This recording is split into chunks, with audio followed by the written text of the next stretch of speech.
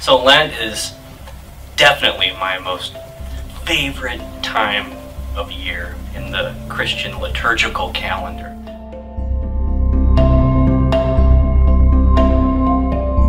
Because it points us and reconnects us to our roots, our spiritual roots in the Christian wisdom tradition. There's a particular piece there.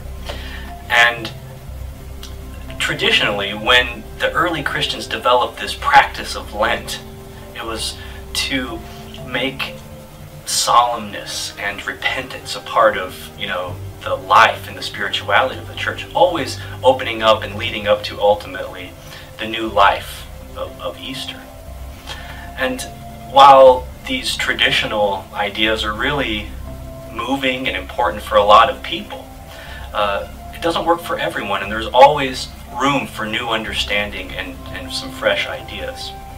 The word Lent itself actually comes from an old Anglo-Saxon term called Lenten, meaning to lengthen, which refers to the lengthening of days during spring when the days are getting longer, right? And spring's always thought of as a time of rebirth and renewal and rejuvenation.